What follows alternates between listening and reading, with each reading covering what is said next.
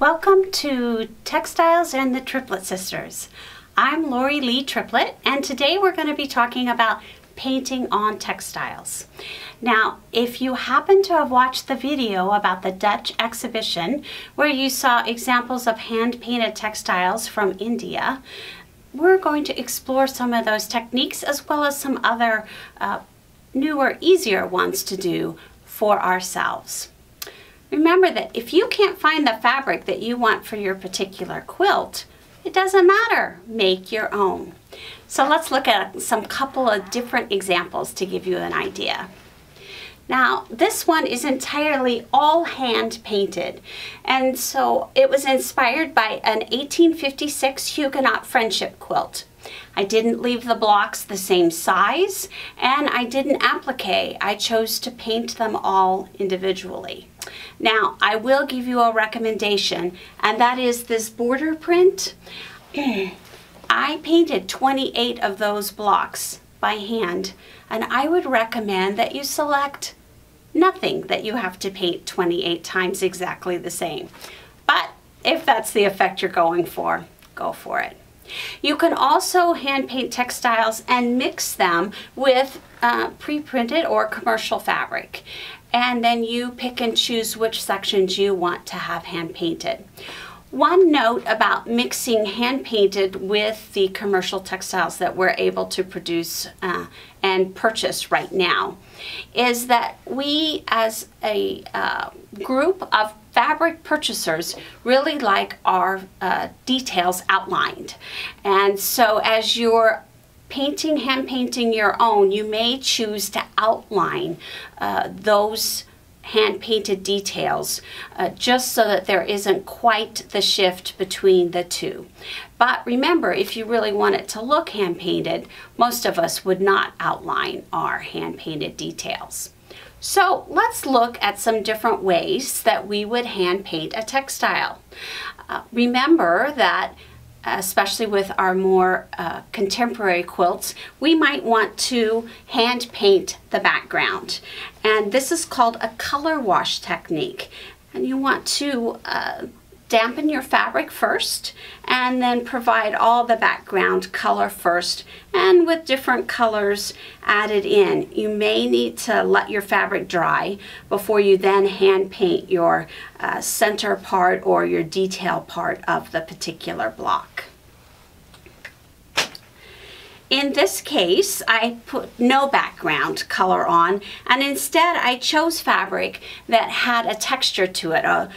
Sort of a white on white is a fabric I like to use a lot, or off-white on white, so that it gives me some detail and texture in the painting itself without having to individually paint each item.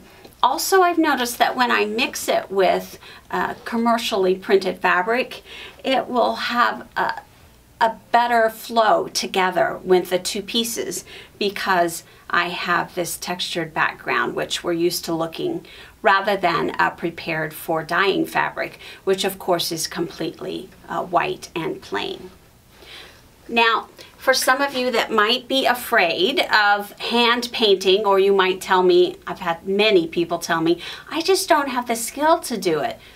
That is not true. Let's cheat. Think about using a stencil. This stencil provides a beautiful detail and would add to any quilt that you wanted to use. So simply go to your craft store and pick up the stencil that appeals to you and use that. Now, one thing about stenciling on fabric as opposed to a wall is that fabric does absorb moisture, and so it will sort of wick out or bleed out. So I found it helpful to take a invisible ink or a washable and outline it, and then I fill it in either with a textile marker. This one has a brush on it, and so I really like the fact that it has that brush. It allows me to get fine lines and details. So you can see that I can paint a very fine line, or if I choose, I can make it thick.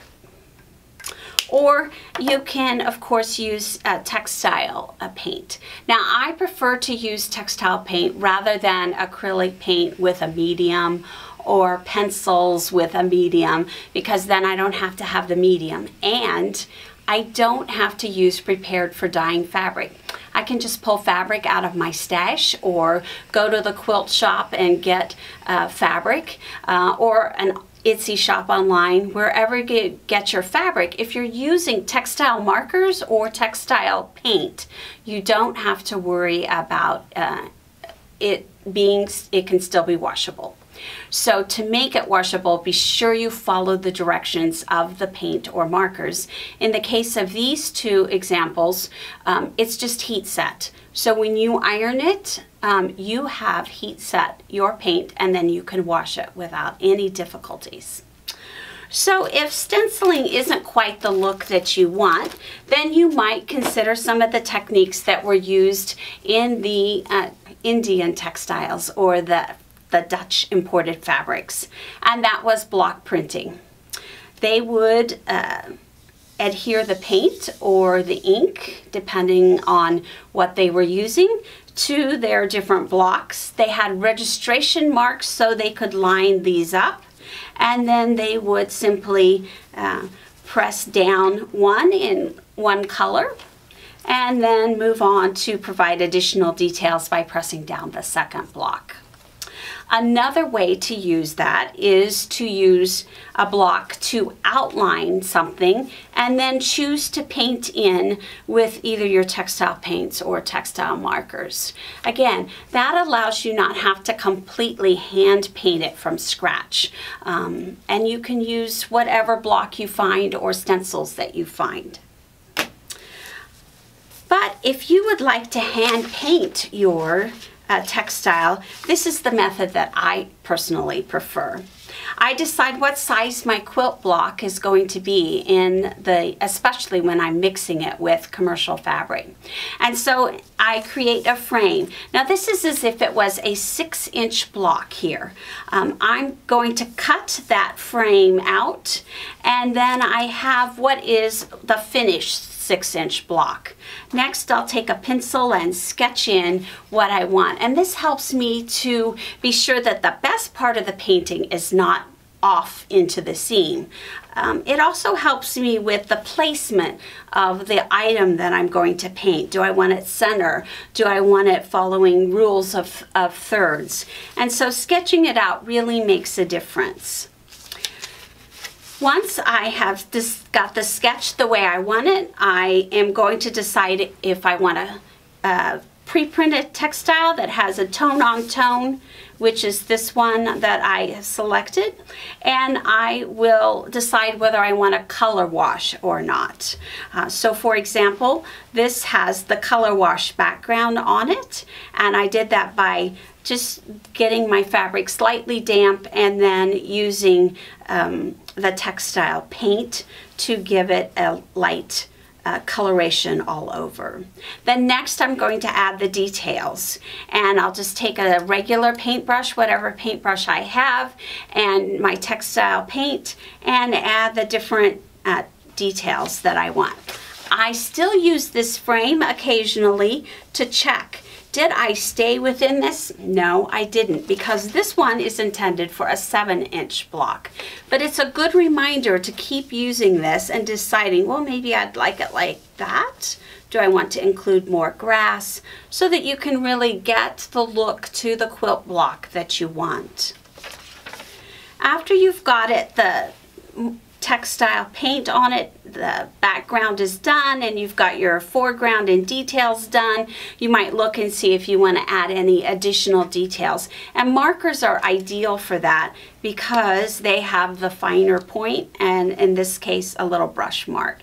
And you can mix the markers and the textile paint without concern. Now I still have not set this, so I could not wash this now. I would lose my hard work. So my final step is to take this to the iron, and I'm going to put it between sheets of either parchment paper or wax paper and press it. And I'm going to make sure that it really heats up the fabric, and so that the paint will adhere to the fabric itself. And you can see if you look at your back, I have not heat set this yet.